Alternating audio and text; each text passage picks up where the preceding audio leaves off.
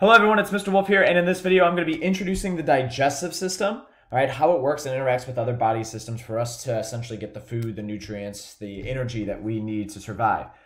Before watching this, you should have watched my intro video and the Kurzgesagt video, and both of those talk about this really important concept of surface area to volume ratio, right? And the idea that big organisms want to maximize their surface area as much as possible in order to exchange nutrients and get rid of waste. A great example, and we've already learned about this, is the lungs, right? So instead of just having this giant lung right here where just gas exchange just happens at the surface outside of the lung, instead we have these alveoli, right, where they kind of branch out, and so gas exchange happens in this little balloon, and this little balloon, and this little balloon, and so on and so forth. And so you have the surface area of an entire tennis court just in your lungs and your upper chest. All right. So let's look at the digestive system though. So this should be on page 9 where you can follow along. And we're just going to start with when you eat food, what happens? All right. Well, first we're going to have your mouth here is going to start to chew and break down the food. We've learned that we have some enzymes in there to break down carbohydrates. All right, from our first semester unit. And then it's going to go down your esophagus. All right. This is essentially the tube that carries down food. All right, it actually has muscle that goes like this to kind of bring down food. If you've ever taken too much of a big bite and then eventually the food kind of goes down, that's because your esophagus is going like this. The specific term for that is called peristalsis. All right, so your esophagus carries down the food, all right, and then it goes into your stomach, all right? And in your stomach, you have acid that helps break down the food even more. You also have enzymes that help break down the food. All right, and then the stomach itself churns. All right, it has muscle on it that churns to help break down that food as well, mix it up. All right. Now, other organs that are kind of part of your digestive system that we're not going to talk a ton about, but we're going to definitely get to in this unit at some point, is your liver, which is right here, and your pancreas, which is right here. All right. Again, involved in digestion, but we're not going to get into them just yet today. All right, so then from your stomach, the food is going to go. And by the way, at this point, it's called chyme. All right, is the specific name of it, and it's so whenever you throw up, usually you're throwing up chyme, the stuff that's in your stomach. But then once it is in your stomach and gets broken down enough, it's going to go into your small intestine. All right, so the job of the stomach is just to help break it down further. The small intestine, where the food is going to continue to be broken down. So that's job number 1 of the small intestine. Job number 2 is now the monomers, those single units that have been broken down, are going to get absorbed into the bloodstream. All right. And that's why your small intestine is so long and folded up. If you stretch it up, I think it's about 30 feet. It would stretch 20 or 30 feet. Got to Google it. I forget off the top of my head right now, but it would stretch really long because it gives your body, all right, plenty of time to absorb the food as it's going down the assembly line of your small intestine. So by the time your food is done in your small intestine, it's not really food anymore because you've absorbed almost all the nutrients, all right? What's left is some dead cells, dead bacteria cells, some stuff you can't digest like fiber, all right? And now you need to get it out of the body. The problem is when it's at the end of the small intestine, it's like just kind of this liquid mush, all right? And your body doesn't want to get rid of all that water, right? So the food goes into your large intestine. And so the food will actually start here in your large intestine, will kind of go up here, all right, across and then back down and then out of the rectum. And that's where feces exits the body. But anyways, let's go back to the large intestine. What does that do? It reabsorbs water back into your bloodstream. So that's why feces, poop, is kind of solid because the large intestine absorbs it. All right, what happens when the large intestine isn't really working well? Like if you're sick, you might have diarrhea. All right, and that just means that your large intestine just didn't do the best job at absorbing that water, all right, out of the food or just whatever's in that large intestine at that point from what you've eaten. All right. So that's the path food takes in your body.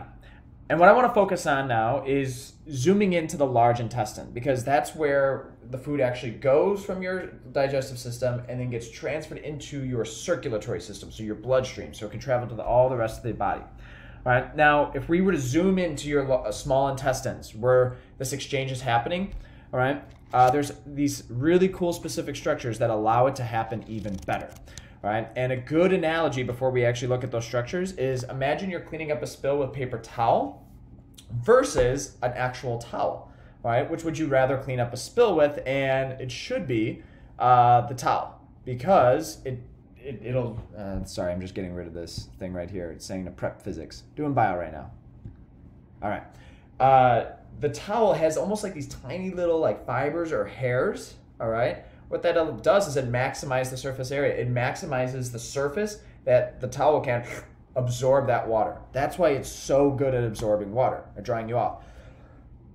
So this is an actual picture of a camera inside a small intestine. And what you can see is it kind of looks like a pinkish towel, right?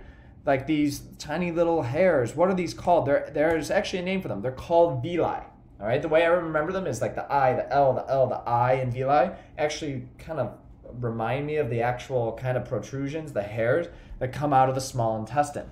All right. So these are all on the inside of your small intestine. So why do we have these again? It increases the surface area, all right, allowing for more absorption of glucose and other nutrients. So imagine that we had a small intestine where we didn't have those villi, right? You could still have diffusion, right? So these arrows represent the glucose that could be going in from the intestine into your bloodstream right here, and they could go across the surface right here.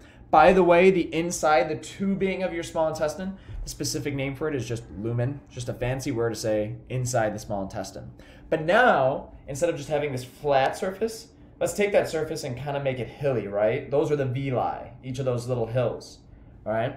And now we have so much more surface for glucose to go, right, from the inside of the small intestine, the lumen, into the bloodstream, all right? So that maximizes the amount we could actually absorb, all right?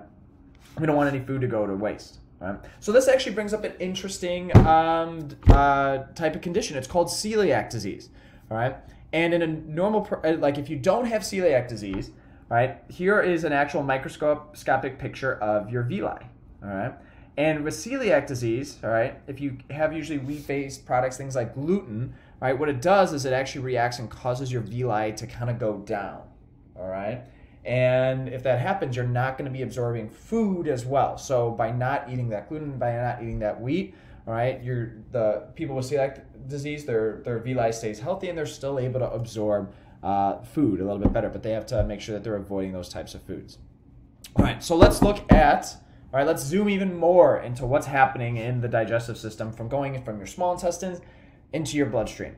All right, so you're going to see something like this on page 10, although you're going to only see the top part right here. All right, and that's fine. You could just model the top part. I decided to model the bottom and the top here just to give you a more holistic understanding of what's happening. And so let's get our bearing straight. All right here. Oh, I don't know why it says small intestine cells. Get rid of that right now. We don't need to worry about that. I'm just going to...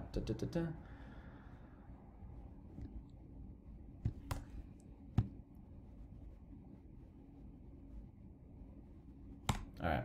So here, like I said, the inside of your small intestine, that's right here. That's your lumen. All right. And then right here is my bloodstream. All right. My capillary, microscopic blood vessels. And another hint there is that I have these red blood cells right here, RBCs. All right. And then these are just intestine cells. All right. They're just in between the capillaries and then the inside of your intestine where your food is. All right. And then this is the direction the food's traveling. This is coming from your stomach.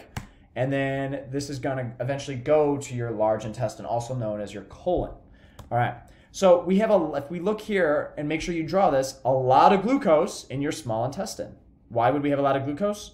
Because you eat food. There should be a lot of food in your small intestine. And it should be broken down at this point, right, by the enzymes and the acid, all the things that have made sure to break down your food where it's not in those chains anymore. And then your bloodstream has some glucose, but not a lot. So we have a high concentration of glucose in the intestines, low concentration in the bloodstream. So what happens with diffusion? Which way do things like to go? Always, always from a high concentration to a low concentration.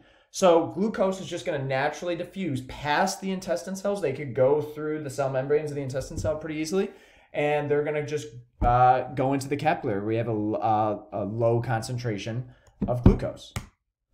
All right. And so that is how, at the microscopic level, our bodies are able to absorb glucose into our bloodstream, how we're able to get that energy. All right. Now, this isn't really a digestive system, but I wanted to talk about just a few other organs just so we have an idea of how they work in our body. So these are going to be your kidneys. So they look like kidney beans, or kidney beans look like kidneys. All right. They're actually more towards the back, kind of lower part of your back. And their job is to filter blood and waste, which eventually becomes urine. So the kidney's job is to filter blood and make urine. How does it do it? Here's a simplified model, all right? So blood's gonna go into your kidney, all right? And actually most of your blood goes into this other tube. It kind of leaves your blood vessels and goes to this other tube as part of your kidney. Some of your blood still just kind of stays in the bloodstream, right? But you don't want to get rid of all that blood, right? We want to keep it, but there's some stuff in your blood that we want to get rid of, all right? So what happens is your kidney's job is to kind of sort out and say like, okay, good stuff in the blood we want to bring back into the bloodstream, and the stuff that we don't want in the body anymore, we're going to filter out, and that's eventually going to become urine. It's going to head to your bladder, it's going to be stored there, and then when there's enough, you got to go.